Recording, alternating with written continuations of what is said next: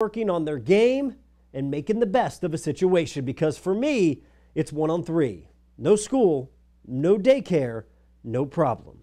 So the past couple of years, field hockey is a sport that the girls have played. So we got the front yard, we got the equipment, let's make it happen. Annie chose an interesting outfit for today's practice. Honey, where are your shin guards?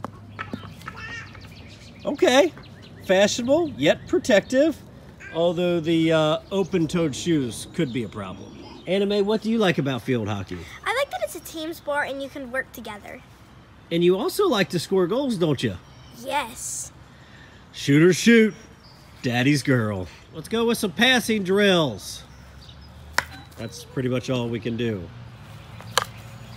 The bad part about this is that sometimes you have to play keep away with your brother.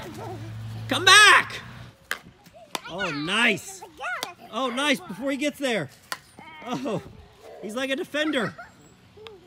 Oh, look at this. Oh, they got it, No, he's all up into it. This is true competition.